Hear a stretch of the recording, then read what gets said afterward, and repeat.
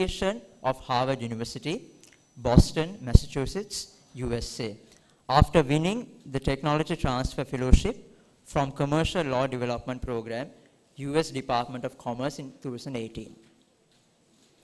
Professor Kaumal provided his service to National Institute of Education and to the Ministry of Education. Also, he served as the chairperson in the Committee for Popularization of Science and a joint general secretary in Sri Lankan Association for Advancement of Science, SLAAS, in the year of 2019. He was a member of the board of directors from 2013 to 2016 and the current CEO of Colombo Cell, TTO of Faculty of Science from 2018. Additionally, he is serving as the director of UBL, University of Colombo, since 2021. Ladies and gentlemen, please welcome Professor M.N. Kaumal. Over to you, sir.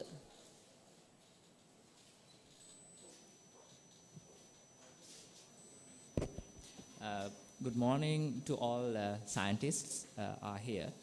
I'm really honored to be invited as the chair for this session, and I've been part of KDU research symposiums for many years as a presenter, as a reviewer. So this time it's a different role as the chairperson.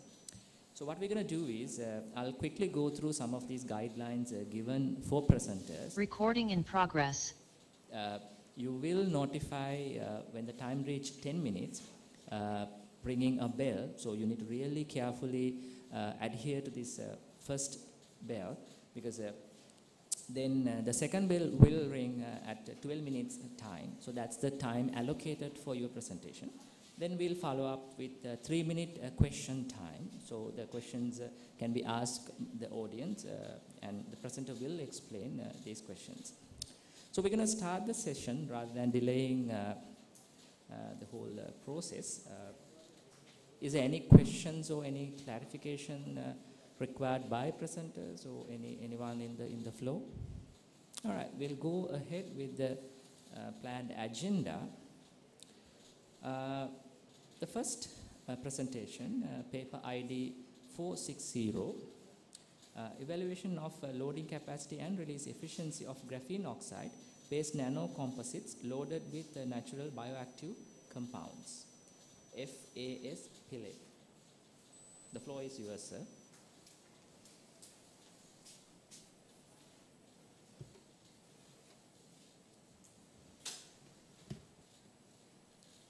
Good morning to you all. I am very honored to be here at the Basic and Applied Sciences session at 15th International Research Conference, KDU. I am FASS Pillay, B.Pharm graduate, and currently reading for MPhil at FGS, KDU. So today I am here to present my study titled as Evaluation of Loading Capacity and Releasing Efficiency of Graphene Oxide based nanocomposite loaded with natural bioactive compounds. So I'll subtitle my research into 7 categories, making introduction and literature review, objectives, methodology, result and discussion, conclusion, and reference and acknowledgement. Okay, I'll continue from the content. So I have subtitled my topic, introduction and literature review, objective, methodology, results and discussion, conclusion, reference, and finally acknowledgement. So moving to the topic, nanotechnology is an area which gain much concern in the research field. So when it comes to nano drug delivery, the spotlight has been received for that topic in the process of developing smart drug delivery systems. When you consider the component which is used in nanotechnology for pharmaceutical aspect, graphite is a key element which has been extensively used because of its unique properties. Graphene is a monolayer of sp2 hybridized carbon arranged in a hexagonal structure in a honeycomb lattice. It has some unique properties such as high stability, good biocompatibility, and easy surface modification. And we can functionalize the graphene, making it graphene oxide. And graphene oxide is a potent agent used in drug delivery. It also has some significant properties, including higher surface functionality, antibacterial efficiency, high retention time, and ability to act as a safe drug carrier. So that is one part of my introduction. On the other hand, I would like to introduce you 3 bioactive compounds named as vanillin, gallic acid, and quercetin, which extensively studied for numerous bioprocess applications in science and technology, including antibacterial activity, anti-inflammatory activity, antioxidant activity, anti-neoplastic activity, and etc. And my research area here I discuss is that, so when you consider that bioactive compound and the nanographene oxide, the incorporation of this bioactive compound to nanographene oxide, please mark the word nanographene oxide, has not been studied. And its releasing characteristics are not actually extensively studied. Therefore, I aims my research to evaluate the loading efficiency, loading capacity of vanillin, gallic acid, and quercetin, and determine its releasing characteristic after it gets loaded to graphene oxide compound, and identifying the most suitable bioactive compound for the process of developing a pharmaceutical dosage form. So moving to the methodology, which is a critical part of the presentation. So I have categorized the methodology into 5 parts, starting from preparation of graphene oxide. So here the method I use is modified Hammers method according to Jayawardena VCP et al. 2018. So why modified Hammers method? Why not the normal Hammers method? Because if we use the normal Hammers method, it produces some toxic component, and by using the modified version of that, the product gain more hydrophilicity and more stability and more biocompatibility. Hence, the modified Hammers method is preferred to produce graphene oxide. Initially, pure graphite is collected, and then it was oxidized using sulfuric acid and phosphoric acid. Then it is reacted with potassium permanganate and allow it for the sufficient time to be reacted. And then we reacted again with H2O2 and then purified, washed, purified, and dried. So we obtained the graphene oxide product. Then to make it into nano level, we ultrasonicated the product and make nano graphene oxide. And we took that graphene oxide bit more further, making it a pegylated graphene oxide. Why pegylated? Right. Pegylated graphene oxide has some specific qualities which is better than graphene oxide. When considering the drug loading and releasing, always researchers prefer to use pegylated version of graphene oxide because it facilitates this process. And when it considers bioavailability, biocompatibility and solubility, graphene, pegylated graphene oxide is more preferred to be used. So we did it using polyethylene glycol and DCC, and finally we filtered and purified the compound to reach pegylated version. And now the interesting part. So now I have nano pegylated graphene oxide. So I am going to incorporate this bioactive compound, which I have introduced you previously, 3 bioactive compounds, into this nano component in different ratios. And the amount of loading is determined by UV absorption, measuring the UV absorption, and we calculate the encapsulation efficiency and loading capacity. So encapsulation efficiency refers to the amount of drug which is loaded to the nanocomposite out of the drug we use, percentage, and the loading capacity refers to the amount of drug loaded to the final volume of nanocomposite, the end product. Then we studied the releasing characteristic. For it, we used this diagram, it will appear there. And there was a semi-permeable membrane, and we used phosphate buffer, and it slowly released to the releasing medium, and it was continuously stirred, gently stirred for the homogeneous mixture. I have included this slide specifically because after I submitted my abstract to the conference, it was one of the reviewers' comment. Therefore, I specially include this slide and this chart. I think it is now clear for the audience. Moving to the results and discussion. In this process, I have developed two products, one graphene oxide and pegylated graphene oxide. So those products have been confirmed by Sri Lanka Institute of Nanotechnology for its own characteristic and approved for further study for the continuation of further steps. So these are two pictures for your reference. And in the methodology I have described you, I incorporated the bioactive compound to the nanocomposite in different ratios.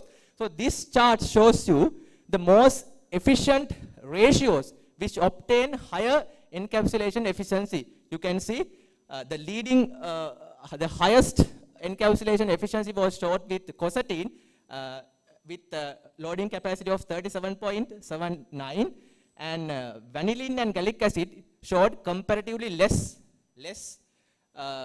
efficiency in drug loading, but compared to gallic acid, vanillin is bit higher. And what governs this property? What is the reason for these different ratios? It can be due to the, according to discussion, it can be due to the different intermolecular interaction, different physiochemical nature, and internal forces amid the molecule which results this results. And similar kind of results have been observed previously with 1:1 ratio of nanographene oxide to cephalexin. And when it comes to releasing,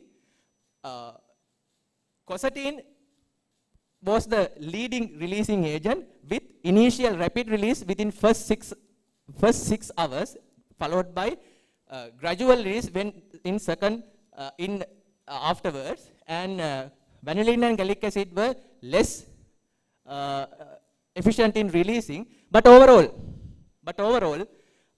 all these three compounds achieved almost 95% of releasing within 72 hours, which is an interesting result. So this slide shows the facts that I described.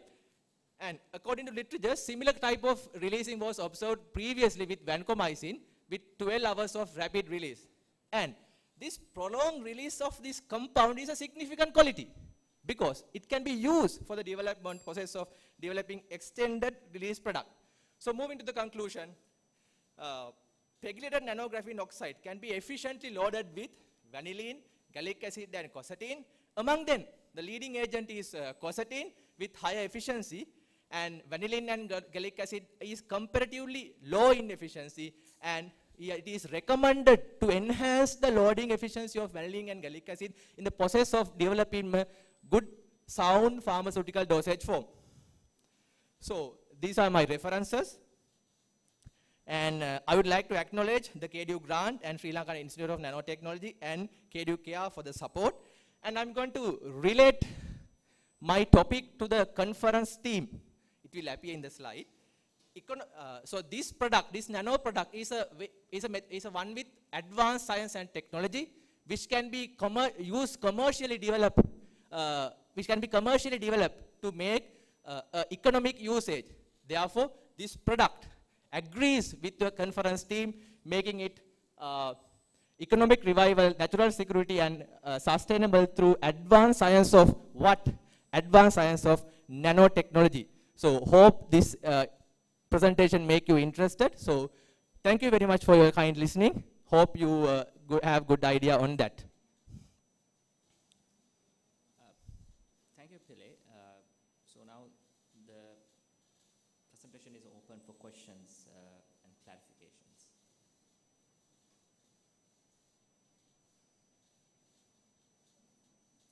I have a question now. When you develop this kind of drug delivery system, how long these nanocomposites gonna stay in the body when you introduce them to the body? Because the delivery is going to happen after 60 or 70 hours time. So then it will flush by the body within that time period. Then the drug will be not delivered. so it's going to be wasted. Yes, sir, that's right. You are talking about the bioavailability. So it has to be studied with some animal specimens as well. So this is an initiation step of our study to evaluate how efficient we can load the compound. And surely we will study that, sir, when it comes to clinical studies and determine the rate. But nevertheless, the releasing pattern has been observed in this basic step. So it proves it is good for a prolonged release product. A follow-up question, because I'm really interested on your study and the results. Yeah. Now, why haven't you have, like you have 1 to 10 and 10 to 1 ratio, but why don't have the intermediate ratios and see whether the intermediate ratios may have different release effect, etc. Why you select? I might miss it, but yeah. Actually, we studied 7 different ratios with pegylated nanographene oxide to bioactive compound, and among them, these are the highest results we obtained. That's why I include just the results in this slide, but we extensively studied different ratios and obtained these values. All right, thank you for the clarification. Before we wind up, yes, go ahead. Yes, sure, anyone can ask questions. Use the mic, please.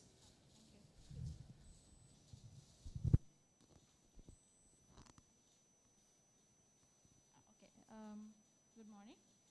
So I have a question. The first one is like, now you said you are using nanographene oxide, and then you prepared using the modified Hammers method. Actually, I think it's improved Hammers method, it should be.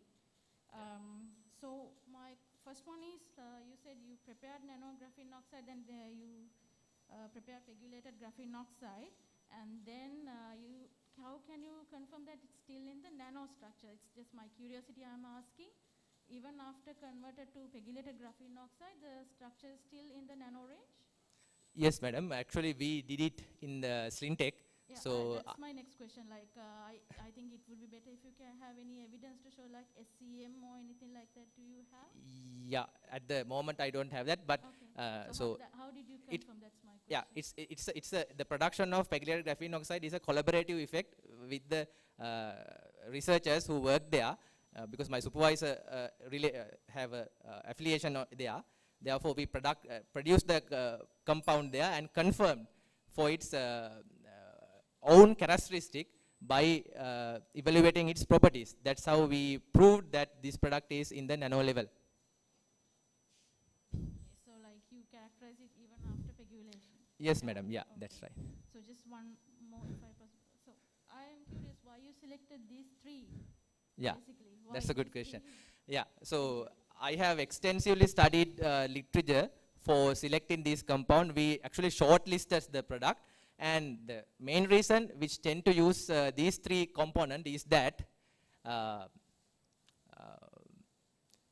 among the bioactive compound used with nanocomposite, these 3 are one of the leading composite, and there was some enough literature and enough methodology way of handling these compound with nano scale, and especially with nanographene oxide. So therefore that's the reason basically I selected these 3 compound for the study.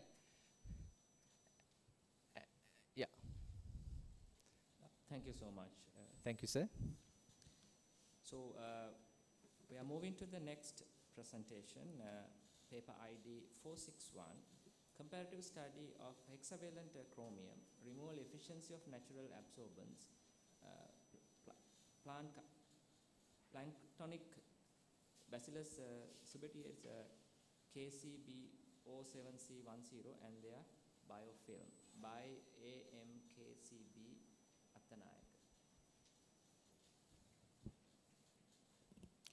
Good morning, everyone. I am Aththanayak from University of Kelaniya. Today I'm presenting about my research on my MPhil research. It's a part of my research, the comparative study of hexavalent chromium removal efficiency comparison between a selected natural adsorbent and a planktonic Bacillus subtilis strain and their biofilm. So before starting my presentation, I would like to have a brief introduction about hexavalent chromium.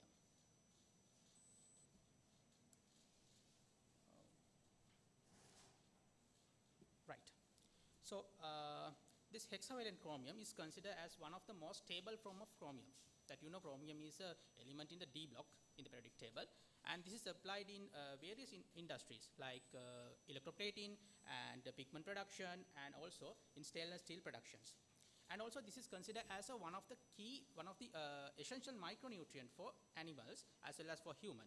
But unfortunately, the higher concentration exposures definitely it can cause hazardous effect on biota, including human, animal, plants, and also on microorganisms. But if you pay attention for the animals, it can cause diarrhea, eye and skin irritations, and kidney dysfunctions, and also ultimately it can lead to the carcinogenic effect, especially in lungs. Therefore, there is a regulation. It is highly essential to remediate this hexavalent chromium if it is present in the waste form of an industry. So, this is done by under 3 methods: physical methods, chemical methods, and biological methods. So, the physical methods, we can use adsorption and filtration. For the chemical, we can complete that using a reduction or precipitation as well as an ion exchange. In biological methods, we use biological agents. So what are these biological agents? Basically bacteria, algae, cyanobacteria, plants, and fungi. So in my research, so I have compared these two of the remediation processes, which physical remediation and a biological remediation. For the physical remediation, I have selected adsorption in straw or hay, and for the biological remediation, I selected Bacillus subtilis KCB07 C10 strain with their biofilms. So in my methodology, initially what I have done is I have selected this particular strain and the adsorbent. So I formed their biofilm after that. Following that, we perform hexavalent chromium removal test, and finally we compare our results. So if you pay attention for this particular strain, Bacillus subtilis KCB07 C10. So this is a previously isolated from a textile effluent in Gampaha district, Pugoda. And we have purified and we deposited this culture in our Department of Microbiology, University of Kelaniya, and also we have deposited our sequences, gene sequence in NCBI GenBank. Further investigations on this particular strain, we found out this particular strain can tolerate hexavalent chromium, and also they have a potential of removing hexavalent chromium. And according to the toxicological profile, it says it can tolerate up to 16 milligram per liter, but please keep remember this 16 milligram per liter is the highest hexavalent concentration that we have applied. Even that, we believe this can increase the toxicity concentration. And also we have used a low metal binding media. And further, this particular strain indicates some biofilm forming potentials. So considering the biofilm formation of this particular strain, I will have one question, why the biofilm is producing? Basically the biofilms are produced as a protecting shield if they face some sort of toxicity effects. So for this one, they produce a strongly adherent biofilms according to the qualitative and quantitative analysis against this hexavalent chromium toxicity. And I told you that we currently studied using hay as their natural adsorbent as well as natural adherent matrix. You know, the biofilms required some sort of adherent matrices. So in here I have shown you the SCM image. So this particular corner you can view the biofilm, and in here the magnification of the magnification of the single cells. For the biofilm formation practice, what we have done is we have inoculated our culture into tris minimal modified medium with straw, and then after that we incubated this particular sample at 30 centigrade room temperature for 48 hours. After 48 hours we can obtain biofilms. That's how I have got this particular SCM images after 48 hours. And for the chromium removal test, what we have done is we have inoculated hexavalent chromium 16 milligram per liters for each of the bacterial culture, biofilm culture and the natural adsorbent or straw culture. And then within every 24 hours, we have taken out portion of samples from this to the centrifuge tubes from flask and then centrifuge it, and we collected their supernatant. After that, we have followed DPC addition method to detect whether the chromium 6+ is present or absence. So we measured at 540 nanometers.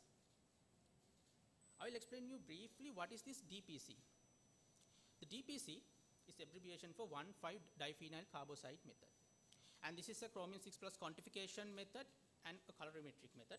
As you can see here, in the presence of hexavalent chromium, it gives this sort of red-violet coloration. In the absence, you are unable to observe any sort of color development. So even the trace amounts can be observed from this method. And for coming to the results comparison, what I observed in here, you can see in the blue line, that is the straw or the natural adsorbent. You can see here, after 72 hours, it reached its maximum adsorption of nearly 60% of what we have used chromium. But after 96 hours, what has happened?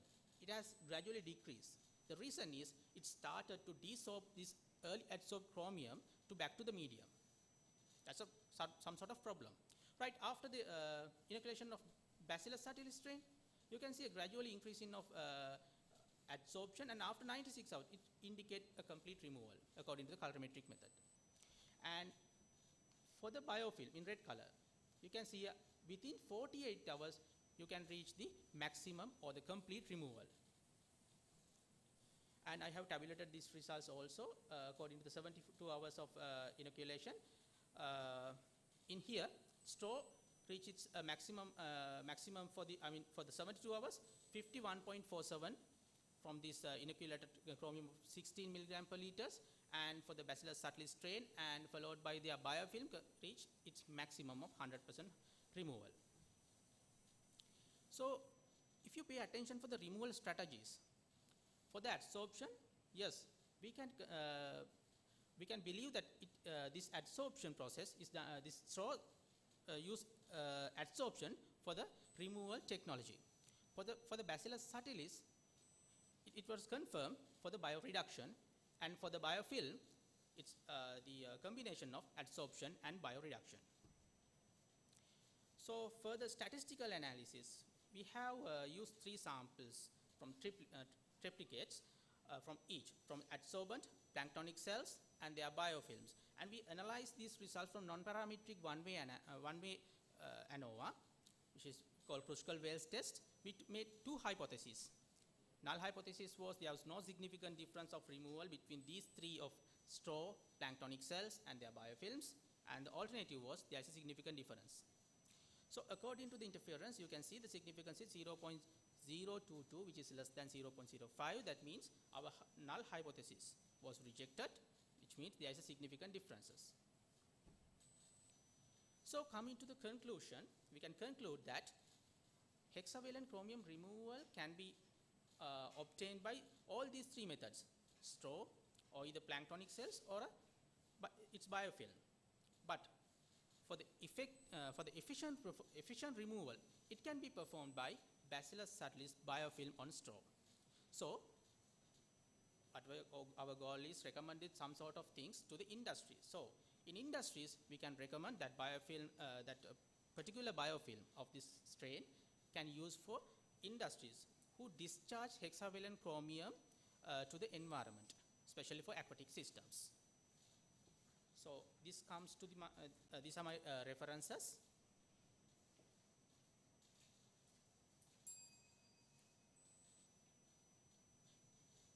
And I would like to acknowledge Dr. IVN Rathnayake and Dr. MP Deeyamulla in University of Kalniya, as well as for my department. And for the financial grants, I would like to thank for the National Research Council of Sri Lanka and for this opportunity also. So this comes to the end of my presentation, and I would like to open the session for questions right now. Thank you for the nice presentation. The floor is open for questions and clarifications. question, yes. Yeah, thank you very much for the presentation. I have one question for my curiosity. At last, you said that you recommended this process for the higher capacity for whatever the industrial. Yes. So what is the mechanism you are going to use in that? I mean, in the industry, you need to do it in a higher capacity. Yes. And if you have any idea about how we are going to do it, and the second, another small question, where naturally we found this bacteria? Sorry, sir? Naturally, this bacteria, Bacillus, whatever the strain, where do you find in naturally? Where they are in naturally? Is it a synthesized one or natural one? Well, for your second question, sir, you can find it because we have identified this particular strain from textile effluent, receiving textile effluent in a natural water body. So in that particular scenario, you can find out in naturally. And for your first question, yes, we can apply it. As I told you, it can tolerate up to 16 milligram per liters of hexavalent chromium, salt hexavalent chromium. And we have tested this for the mixed metals also. It has also given the positive results. Yes, there's a question because we have done for the 16 milligram of liters. So if we believe to use in industries, we have to scale up the toxicity level or the whatever they use in chemical level concentrations. For that, we have to do more studies. But if it is unable to find out or higher than particular concentration, what we have to do is we have to dilute the level because in Sri Lanka, the acceptable level is 0.5 milligram per liters in hexavalent chromium. So that's what we have to do, sir. And other than that, we can use the same procedure for any sort of organism who form biofilms. There's another question. Can you bring the mic, please? Thank you. Yeah, it's a nice presentation, and I have like a couple of questions for you. So, do you know what is the detection limit, that colorimetric method? Sorry, sir, I didn't get The it. detection limit of that colorimetric method that you detect the chromium? Well, I wasn't unable to find out the exact level, but during my research, what I have done is I have used the least concentration of 0.01 milligram per liters, and it gives the coloration. It means even in the lower concentration, we can use this particular DPC method, sir. Okay, and I have another question. Yes. Yes. So in your last table, you mentioned that so with the just with the strain, you said only the bioreduction can be happen. Yes. So that means no adsorption.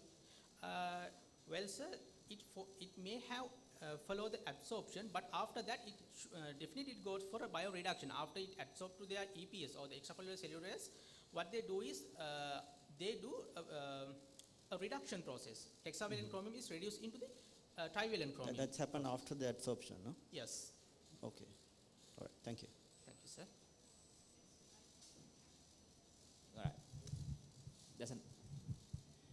You appear to have used some statistics. What was your sample size per group? Per group, I use 3 samples, sir. Per group, 3 samples.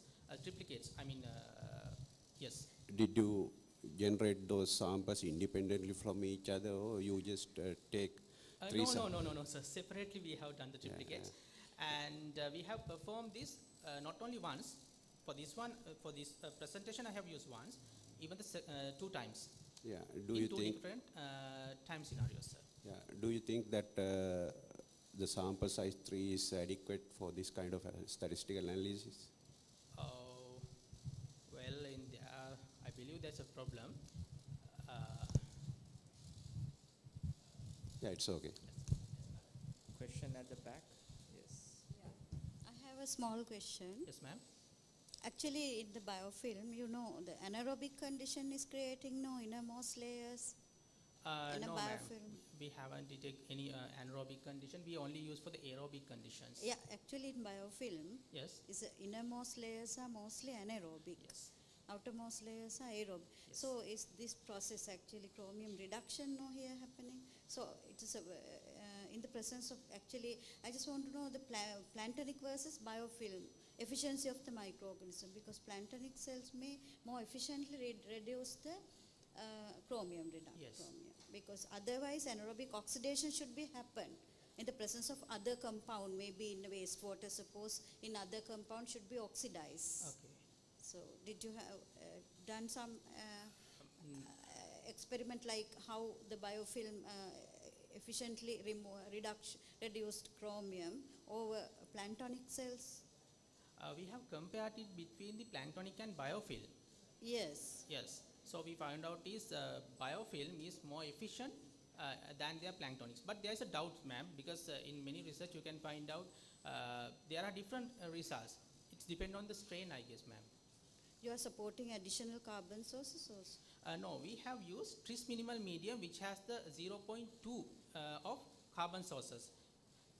The reason behind that is if we use high carbon sources, it can this particular metal can interfere with carbon source. Therefore, we use the least amount of carbon sources in our medium. Is this a pathogenic strain or no? No, that is not a pathogenic strain. You have tested? Yes, there's no pathogenic, I guess. Okay, thank you. All right. If it is a pathogenic, we are unable to use in industries. Yes. Okay, ma'am. Yes. Thank you, ma'am. Thank you for your suggestion. All right. Thank you for the presentation and the questions. Thank you again. We are done with paper ID 461. Now we'll go to the next presentation, paper ID 591. Preparation and characterization of starch, cellulose, biodegradable polymer composites for property enhancement. Presenter WGAM Rajatunga.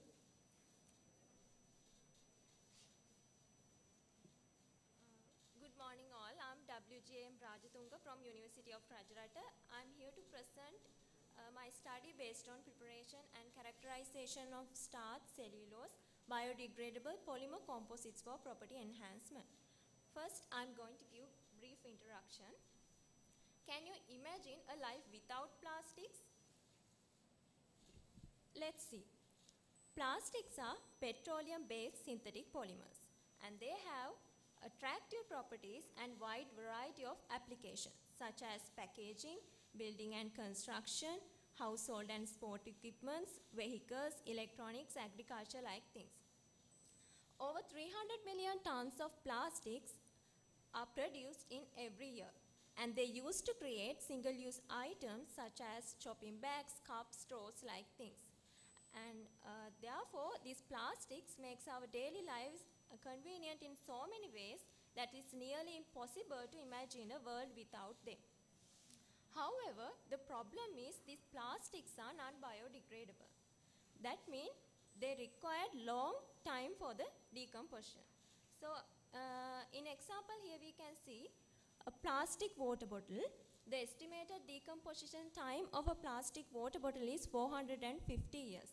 That means a plastic water bottle takes 450 years for the fully breakdown. And therefore, this plastic waste accumulates in the environment and adversely affects the environment and the biodiversity.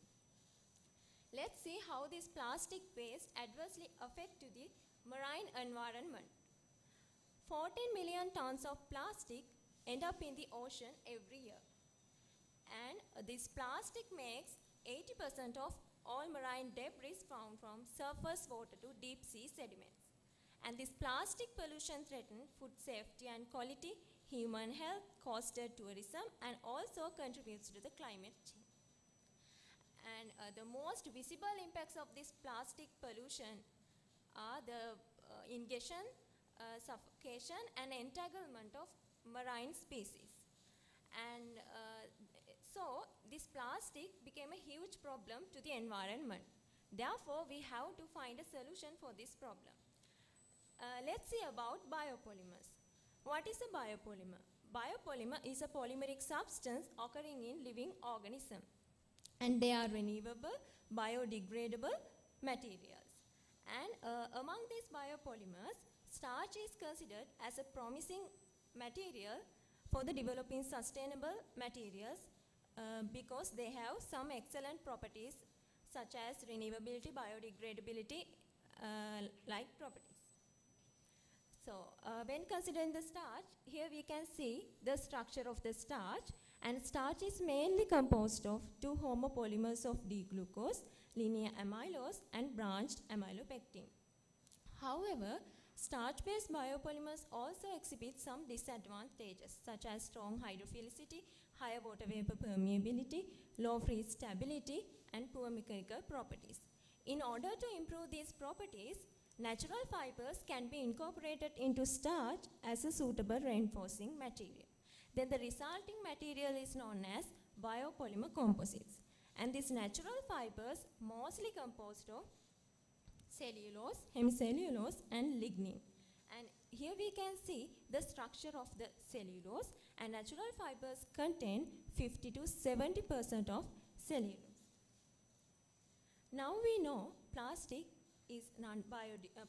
are non-biodegradable polymers made from petroleum, and this is a huge problem to the environment.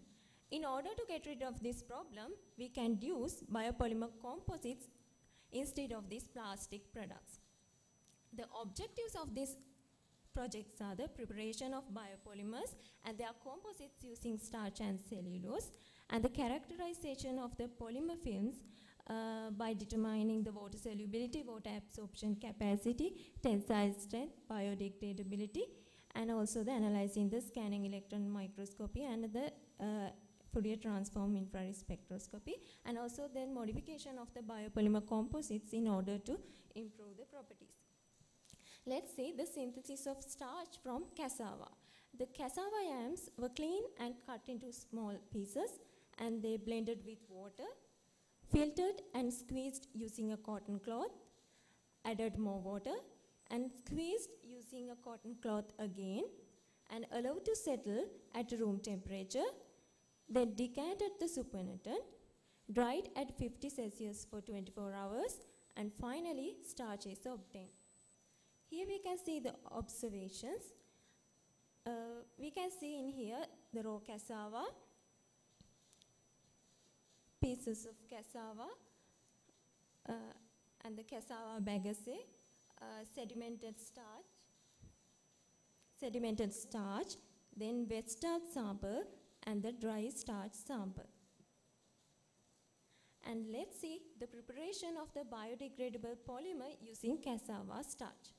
First, starch was mixed with glycerol, acetic acid, and distilled water. Let's see the preparation of biodegradable polymer using cassava starch. In this process, starch was mixed with glycerol, acetic acid, and distilled water, then heated until the gelatinization takes place, then poured into petri dishes, dried at room temperature, and this is the obtained starch polymer sample.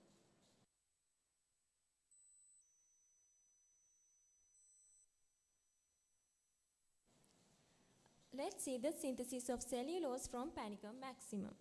In here, first the plant matter was treated with 6% sodium hydroxide, then stirred for 3 hours at 80 Celsius, kept overnight, filter, then the residue was treated with 6% sodium hydroxide, stirred for 2 hours at 80 Celsius, neutralization, first bleaching process, second bleaching process, and this is the obtained cellulose sample. Let's see the preparation of starch cellulose biodegradable polymer composites. Let's see the preparation of starch cellulose biodegradable polymer composites. In this process, starch was mixed with glycerol, acetic acid, and cellulose suspension, then heated until the gelatinization takes place, and poured into petri dishes, dried at room temperature, and this is the obtained starch cellulose biocomposite film. And next, I'm going to discuss about the chemical reaction between starch, glycerol, and cellulose. Starch combined with glycerol by forming an ether linkage and results thermoplastic starch. And this thermoplastic starch combined with cellulose by forming starch cross-linked cellulose network. And let's see the determination of the water absorption capacity. In this process, the initial mass of the polymer was measured, Then sample was allowed to swollen in distilled water sample. Then final mass was measured. In the determination of the water solubility, the initial weight of the sample was measured, and the sample was stirred at 400 rpm in distilled water sample for 1 hour and at room temperature, and final weight was measured. And this process also for the 80 Celsius temperature also. And then the determination of the dry matter density and the determination of the moisture content, and let's see the determination of the biodegradability. And in biodegradability process, the weight of the polymer film was measured first, then it was allowed to remain under soil for certain days. And in here we can see the starch polymer sample, the biodegradation of the starch polymer sample after 20 days. Then the determination of the tensile strength. In this process, the polymer samples were cut into dumbbell shape. Then the tensile strength was measured using the tensile tester. And let's move into the results and discussion. And these are the scanning electron microscopic analysis of the polymer sample. And in this image indicate the starch cellulose biocomposites. In this image, we can visualize that the fibers are embedded in the surface. The cellulose fibers are embedded in the thermoplastic starch matrix, and this may possibly due to the strong interaction between the starch and cellulose fibers. And this starch polymer sample, in this image, we can visualize a continuous surface. And in FTIR analysis, in here, these spectra indicate the starch polymer sample, and this indicate the starch cellulose biocomposites. In here, we can, after the incorporation of the cellulose fibers, the most of the characteristic peaks appeared at the same wave number. But in here, the peak that correspond to the OH bending of the water molecule shifted to the higher wave number. In here, we can see the FTIR spectra for the citric acid modified starch polymer sample, and here we can observe a signal in that wave number, and this attributed to the carbonyl stretching vibration, and this possibly due to the esterification reaction with starch and citric acid. And let's see the variation of the tensile strength of the starch polymer sample. In starch polymer sample, when increasing the starch content, the tensile strength increases. And also in starch cellulose biocomposites, when increasing the cellulose percentage, the tensile strength increases. When considering the water absorption capacity, when increasing the starch percentage, the water absorption capacity decreases. In starch cellulose biocomposites, when increasing the cellulose percentage, the water absorption capacity decreases. Let me consider the water solubility. In here, when considering the starch polymer sample, when increasing the starch percentage, the water solubility decreases. In starch cellulose biocomposites also, when increasing the cellulose percentage, the water solubility decreases. When considering the biodegradability in starch polymer sample, when increasing the starch content, the biodegradability decreases. In composites, when increasing the cellulose percentage, the biodegradability decreases. And according to the above results, we can say that the starch to glycerol ratio 5:1 sample possesses better properties. So this sample was modified by incorporating cellulose and citric acid. After the incorporation of the cellulose and citric acid, the water solubility of the polymer film decreases and the tensile strength increases. And conclusion, in pure starch polymer film shows higher water absorption capacity. When increasing the starch percentage, the water solubility biodegradability decreases and the tensile strength increases. In starch cellulose biocomposites, when increasing the cellulose percentage, the water absorptivity, water solubility, biodegradability decreases and the tensile strength increases. And in here, the starch to glycerol ratio 5:1 sample was modified by the incorporation of the citric acid and cellulose. After that, the water solubility and water absorptivity decreases and the tensile strength increases. And these are my references. And finally, I would like to express my sincere gratitude to my supervisor, Dr. Nalin Jayaratna, and my co-supervisor, Dr. Suchitra Seneviratna, and all the academic and non-academic staff of Faculty of Applied Sciences and Faculty of Technology, Rajrat University of Sri Lanka, and National Research Council for the grants, financial support, and family members. This is the end of my presentation. Thank you very much. Thank you. The presentation is open for questions. There's a question here. Can you bring the mic? Okay, thank you for the presentation. I have a small question. Just now, this presentation is basically to check the properties of the starch cellulose polymer. So I just want to ask now, one of your final results showed that the biodegradability is decreasing, but the tensile strength is increasing. So actually, what is the thing that you're focusing on? At the introduction, you focused on the biodegradability. So are you trying to increase the tensile strength? That is the purpose. So just the degradability. No, madam, first I prepared a biopolymer composite using starch and cellulose, then determine the properties. So when considering the tensile strength, when increasing the starch content, it increased. And the strength of the polymer film increases when increasing the starch percentage and cellulose percentage. The biodegradability decreases when increasing the starch percentage and cellulose percentage. Yeah, maybe I think you can go for an optimum value there by doing the ratios and then get the maximum for the biodegradability as well, because I think that is the main target here, right? Yes, ma'am. Okay, thank you. For you. So have you tried with any other plasticizers other than any other than glycerol? There are some other plasticizers, no? I used only glycerols. Okay. All right. Acyclated starch nanoparticles for encapsulation of Fluga leucoperais leaves extract from anti-cancer targeted drug delivery. Presenter E.S.M. Silva. Good morning all. I am E.S.M. Silva from Rajrat University. Today I am here to present my abstract on acetylated starch nanoparticles for encapsulation of Fluigia leucoperais leaves extract for anti-cancer targeted drug delivery. Have we ever known about 18.1 million cases of cancer are diagnosed per year, 9.6 million deaths from cancer per year, and 1 out of 6 deaths is due to cancer. So, what can we do to reduce these numbers? Let's see. The most effective treatment against cancer is surgeries.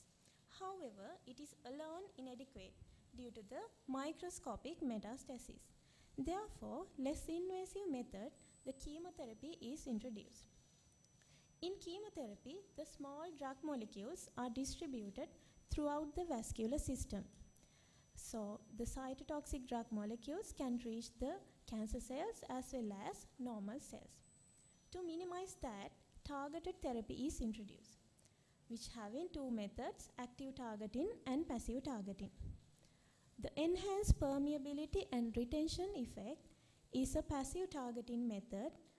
It is a phenomenon that molecules in the nanometer range can accumulate near tumor cells rather than normal cells due to the leaky vasculature of the endothelial cells of the tumor cells. Okay, let's see what is a targeted drug delivery system. It is a formulation or a device that enables a therapeutic substance to selectively reach its site of action without reaching the non-target cells, organs, or tissues. There are a number of nano-drug delivery systems used in targeted drug delivery, like polymeric nanoparticles, liposomes, dendrimers, polymeric micelles, and carbon nanotubes. When drug-tolerant nanocarriers reach to the target site, there should be a stimulation, like temperature, pH, or photoirradiation. In anti-cancer targeted drug delivery, pH is mostly used because cancer cells are more acidic than the normal cells. As a polymeric nanoparticle, starch nanoparticle have much attention due to their relatively easy synthesis and bioavailability. However, the hydrophilicity of starch is a major problem that limits the applications in drug delivery. So, by improving physiochemical properties, we can convert hydrophilic starch into hydrophobic starch. The acetylation is an esterification reaction which introduces an acetate group to the starch molecule and converted it to starch acetate, which is hydrophobic. Let's see what is the plant that we used in this study. Fluigia leucopyrus, commonly known as caterpillar. It is a dry zone shrub and the leaves of this plant commonly used in treating cancer in indigenous and Ayurvedic medicines in Sri Lanka. The major active ingredient found in methanol water extract is burgeonin. You can see the structure of the burgeonin here. When we come to the objectives of this study, the plant extract obtained from this plant was not used in drug delivery so far. So, the main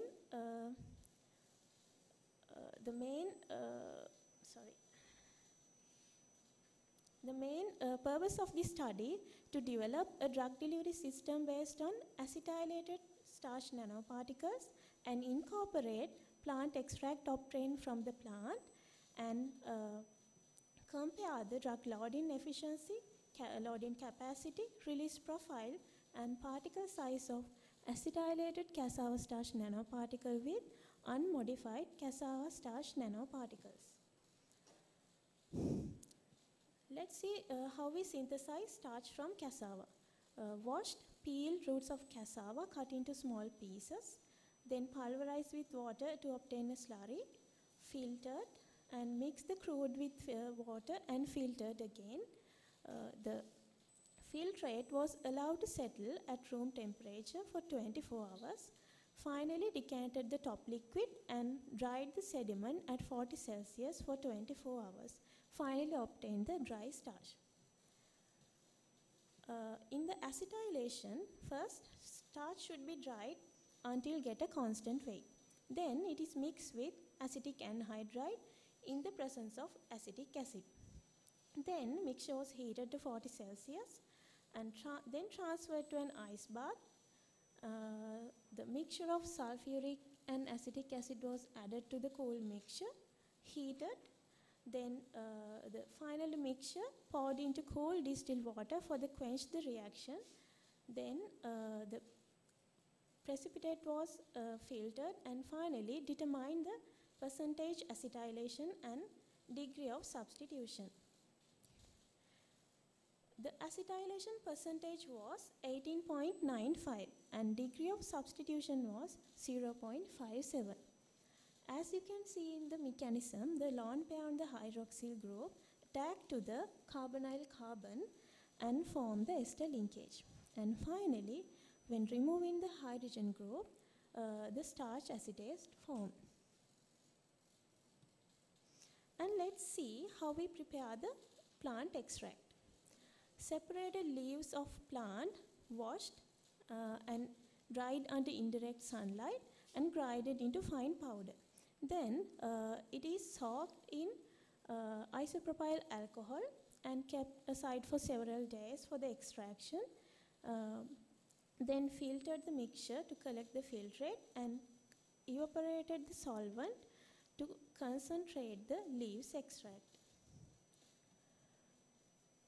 After preparation of plant extract, it was characterized using TLC and UV visible spectroscopy. As you can see in the TLC plate, the spot of the spot corresponds to the 1.2 centimeter, which is very close to the value of isopropyl alcohol extract. And also in the UV spectrum, you can see 270 nanometer and 273 nanometer. The values are very close to the values of burgeonin. So these values proves the isopropyl alcohol extract, isopropyl alcohol can used as a solvent instead of using methanol. And let's see the drug loading procedure. The polymer and leaves extract dissolved in acetone and distilled water was added dropwisely. Then acetone was removed using slowly stirring and homogeneous suspension was obtained. Then it was centrifuged to obtain residue and supernatant. Residue was oven dried at 50 Celsius to obtain drug-loaded nanoparticles. The supernatant was measured under UV visible spectroscopy. And finally, loading efficiency and loading capacity was calculated. Let's see the results. As you can see in these two charts, the drug loading efficiency and loading capacity always higher in acetylated cassava starch nanoparticle than the cassava starch nanoparticle due to the higher hydrogen bonding interactions between acetylated starch nanoparticles and the drug molecules in the plant extract. And when we move to the drug releasing, the drug loaded nanoparticles dispersed in buffer solutions at pH 5.6 and pH 7.4 and stirred the suspension at 200 rpm 37 Celsius for 1 hour. Then 5 ml of suspension was centrifuged and supernatant was observed. Get the absorbance value at 270 nanometer and 273. Then 5 ml of fresh buffer added to the remaining suspension. And then the steps from 3 to 6 was repeated for 36 hours. And finally constructed the release profile. The drug releasing results are quite interesting because as for the results obtained from the UV visible spectroscopy, there were no release of drug at the physiological pH, but released the drug at pH 5.6. And also, as you can see in these two release profiles, there's an immediate release of drug at the target site. And also, the release percentage of acetylated starch nanoparticle always lower than at a particular time than the cassava starch nanoparticle due to the higher loading efficiency of acetylated cassava starch nanoparticles. Let's see another important results, the particle size distribution and polydispersity index. It was determined by using dynamic light scattering. The mean particle diameter of cassava starch nanoparticle was 113.3 nanometers and acetylated cassava starch nanoparticle was 183.8 nanometer. These values are very close to the nanometer range. And also the PDI value less than 0.5 indicates the uniformity. These values are uniform with respect to the particle size. Let's move to the conclusion. The acetylated cassava starch nanoparticle was successfully synthesized using plant extract obtained from caterpillar and starch acetate synthesized from cassava.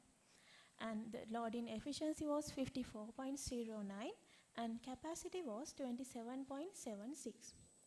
And the mean particle diameter is in the range of 100 to 200 nanometer, which can respond to the EPR effect.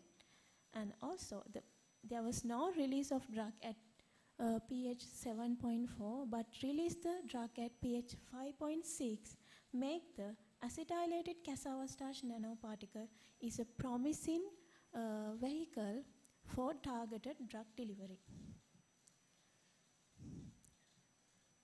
I would like to acknowledge my supervisor, Dr. Suchitra Senaviratna, and co-supervisor, Dr. N.B. Jayaratna from Rajarat University of Sri Lanka. And this is the end of my presentation. Thank you for being an attentive audience. I have a quick question now. Have you really compared the potency of this selected, how effective this drug compared to the other known ones, like the Karavila one with this one? Have you compared any of those, like intercomparison? No, Not sir. yet. Not yet, sir. Have you done whether the plant extract has any effect on the effectiveness of the selected drug? Maybe they have, when they are together, they might have different effects. Sorry, sir, I didn't get the question. Yeah, now you have a vehicle to transport your drug. So is there any interaction between vehicle and the drug? Yes, it is a hydrogen bonding interactions. No, not a chemical one, like yeah. in the action inside the body, or is there any change in the effectiveness of the drug? You're asking, sir, at the target site? Yeah, at the target site. In the target site is a low pH environment. So in low pH, the drug molecules tend to release from the acetylated starch nanoparticles. As I remember, due to the higher hydrogen, the H plus groups present in the tumor cells. Okay, that will do. Thank you so much. We'll go to the next presentation. Paper ID 607. Biodegradable polymer composite using starch-based polymer and teak sawdust. RMRN Rathnayake. Good morning all. I am Rathnayake from Rajawaddy University. I am here to present in my abstract on biodegradable polymer composites using starch-based polymer and teak sawdust. Nowadays, plastics are created a huge problem to the environment. Since 1950 to 2018, about 6.3 billion tons of plastics have been produced worldwide. 9% and 12% of them have been recycled and incinerated respectively. However, their waste create environmental pollution that seriously affects ecosystems, wild, marine life, and humans. Furthermore, at the end of 20th century, plastics have been produced environmental pollution. Thermal treatment is the only way to fully break down conventional polymeric wastes, which in return lot of waste in the environment. There are so many alternatives that can be used for plastic products. Among them, we selected biodegradable polymer composites. These are the objective of my research: extraction of a starch from edible and non-edible sources, chemical modification of a starch and sawdust, preparation of biodegradable polymer composites and teak sawdust, characterization of polymer composites by following these characterization techniques and introducing the biodegradable material. Acetic acid, sawdust, glycerol were added to the polymer composite. The purpose of adding acetic acid, it breaks the branched off amylopectin into straight amylose molecule and resists to fungus. This is the image we obtain polymer composite without adding acetic acid. This one with acetic acid.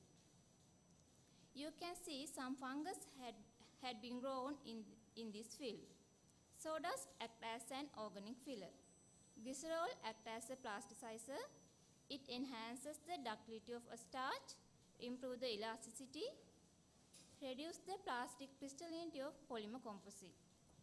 This is the reaction between starch and glycerol. It forms thermoplastic starch at high temperature. Extraction of a starch from cassava and jackfruit seeds. Let's see extraction of a starch from cassava. Clean cassava was cut into small pieces. They were blended with water until making a slurry. The slurry was filtered and squeezed using a cotton cloth. It was allowed to settle and decanted after 1 day. Then sedimented starch was dried and collected. Extraction of a starch from jackfruit seeds. Clean, sun-dried jackfruit seeds were soaked in 0.5% of sodium hydroxide. It was washed with distilled water until supermodern was removed.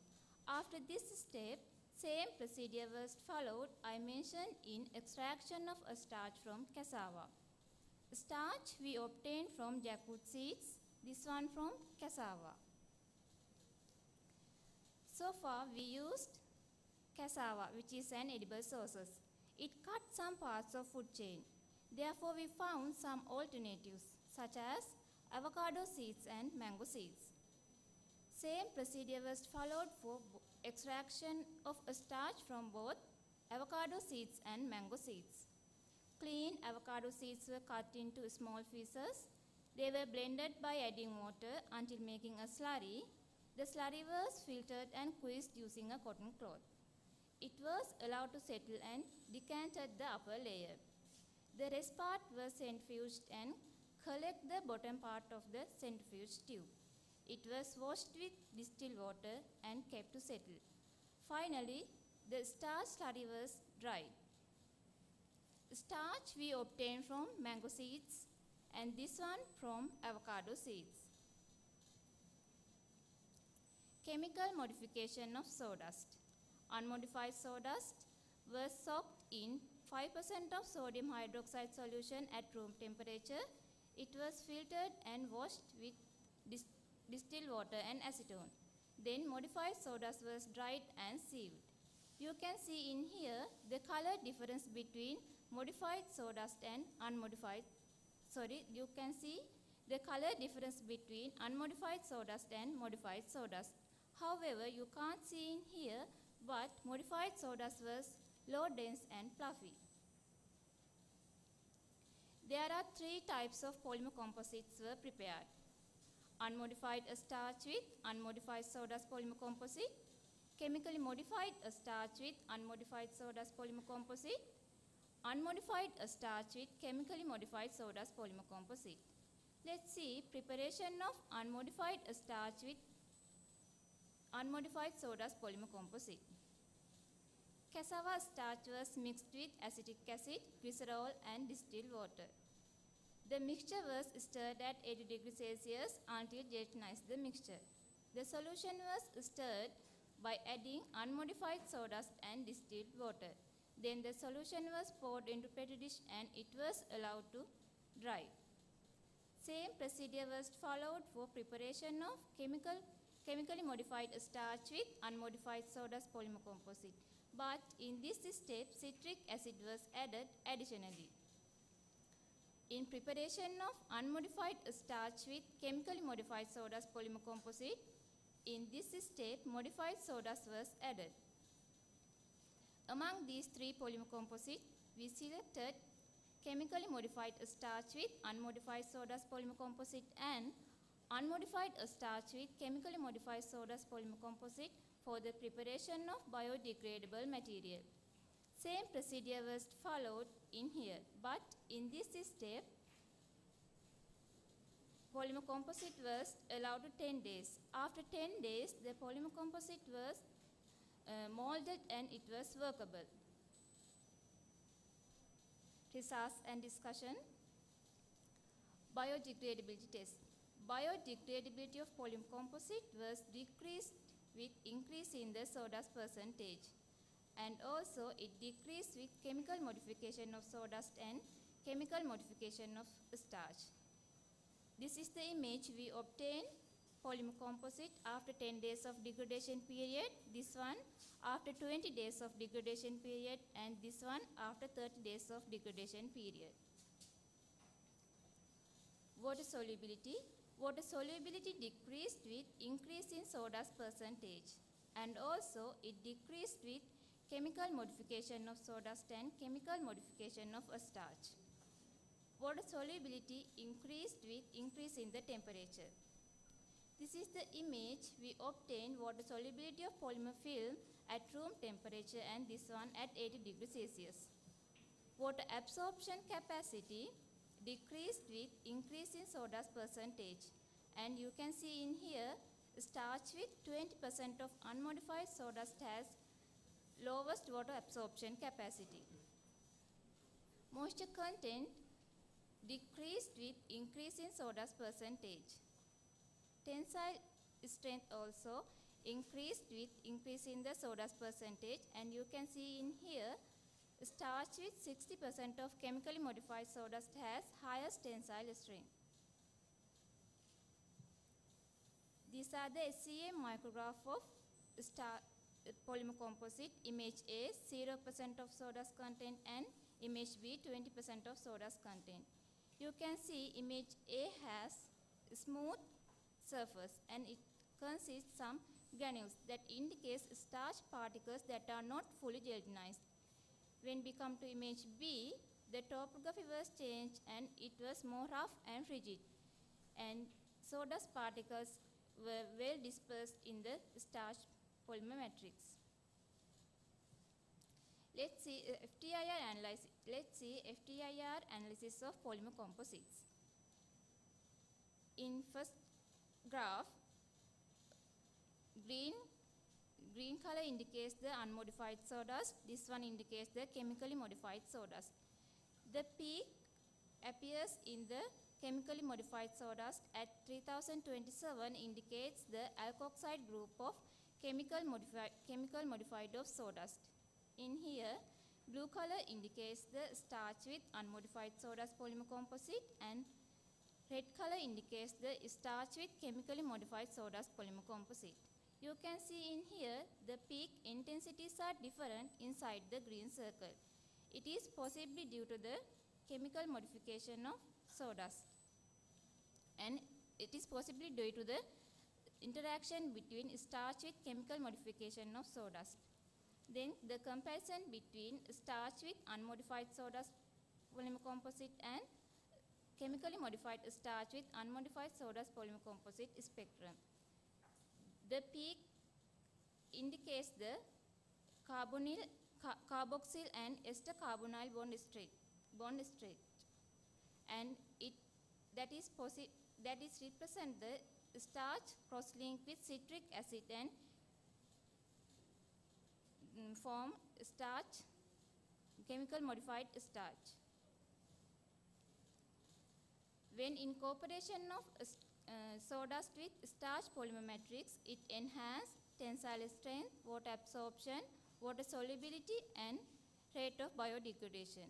All the properties are based in starch with chemically modified sodas polymer composite and chemically modified starch with unmodified sodas polymer composite than the starch with unmodified sodas polymer composite. Furthermore, properties of composites can be enhanced using modified starch with modified sawdust, by coating with natural wax, or combining with binding agent. There are no more options. We can use these polymer composites by coating with synthetic polymer. These are my references. I would like to express my sincere gratitude to my supervisor, Dr. Nalin Jayarathne, my co-supervisor, Dr. Sujitra Seneviratne, Faculty of Applied Sciences, Rajaratnam University of Sri Lanka, Professor Anjit Weerasinghe, Professor Ajit Therath, and all the academic and non-academic staff of the Faculty of Applied Sciences, Rajaratnam University of Sri Lanka, and finally, National Research Council for the financial support. Thank you. Thank you for the wonderful presentation. The presentation is open for the discussions. Any question? Yes. Can someone bring a mic? Yes. Okay, thank you for the presentation. So I'm asking this question out of curiosity because previous presenters also talked about its starch and the source was like cassava, and this is all based on application, and we are looking for biodegradable polymers producing. So I just one question now. Let's say if you take 1 kilogram of cassava, what is the output amount that you got as the starch? Roughly, I'm asking you because you are the last presenter here. Then 0.25 kilogram. Oh my. Okay, so that's my question. So we are looking for an application here, and we are taking 1 kilogram of, let's say, for example, cassava. The output is really small. So if you are going for a production, I have some concern there. That's for the first question. And then out of your 3 products that you have unmodified cassava with the modified sawdust and so on, and then out of those 3, which is the best you assume here? Because in your graphs, for some you had the best, and for the other, like for the absorption, it shows low value and so on. So I'm asking you, which combination is the best according to your research? According to my research, starch with chemically modified sawdust composite is the best. Okay. So I was thinking, because you haven't done, I think, yet the 2 modified versions yet has not been done. Yeah. So that was my question. Okay. Right. Thank you.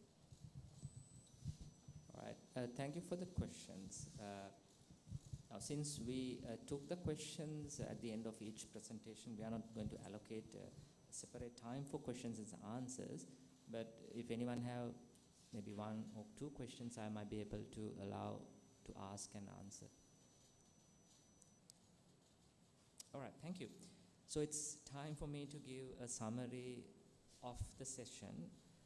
Now, I will not go through the scientific detail of this research, but I have some key observations. Now, the first observation is some of these projects are mainly based on some unique material or a unique chemical coming from Sri Lanka. So if you are using a unique material, always think about the commercialization or bringing this to a commercial level. Now, since you are spending maybe 2-3 years of your time on your research work, at the end, a dissertation and a publication, yes, you might be expecting those 2. But remember, Sri Lanka at a position we need to really look at to bring our research to the commercial level and send this to maybe international market, or at least provide some support to the Sri Lankan market. So think how you can commercialize this research work and make them your ideas, your innovations, your scientific finding to the market and bring some money to your university and save some foreign currency to Sri Lanka. The second key observation, when we are using material for product development, always try to use some non-edible or the material that might not be able to use as food. Because if food is used as product development, like non-edible product development, there are going to be a competition. So then the food price will go up and there are going to be a huge problem in the future. But if you're using a food material, like one question asked, if you're using food material, make sure keep it at least 90-95% or 99% usage rather than wasting food. The last comment is, now most of these product development are based on energy and based on fossil fuel. To manufacture 1 gram of your product, if you are wasting maybe 10 liters of fuel or all these other resources, we are not really focused on other resources. We are mainly focusing on the material goes to product. So you need to focus on these other resources, time, fuel, energy, etc. So think about these other resources when you're converting something to a product. Scientifically, these are great research projects, but when you are selecting a project, science plus the end usage and how we proceed from that point onward need to be considered. It's just a thought I had in my mind when I go through these abstracts. So that's from my side, and I congratulate all the presenters for wonderful work. Hope to see you all maybe at a different conference. And I want to thank KDU for organizing a wonderful conference and allowing these new scientists to present their work at an extremely high professional atmosphere and physically to some humans, because we had a time period, we did everything online, maybe no one know how to do a physical presentation. So I want to thank all the members at Kottayala Defence University for organizing a wonderful conference, and thank all the audience to be here and participating with this magnificent session. Thank you so much. We are done with the session and we can move to the next item at the agenda. Thank you.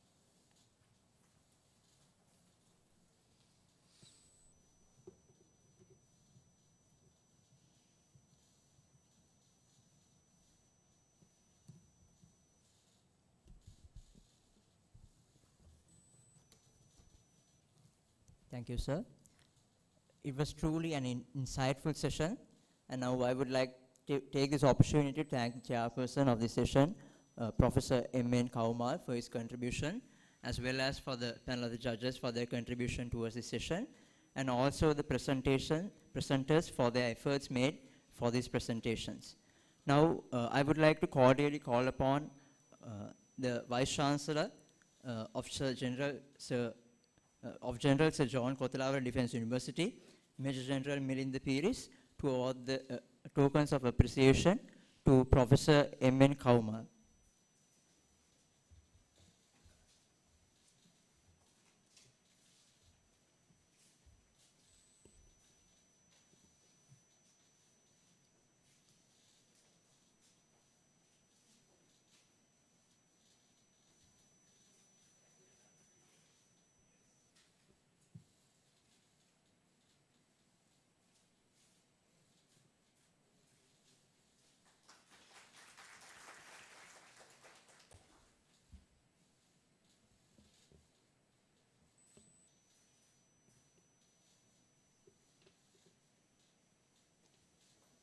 Thank you, sir.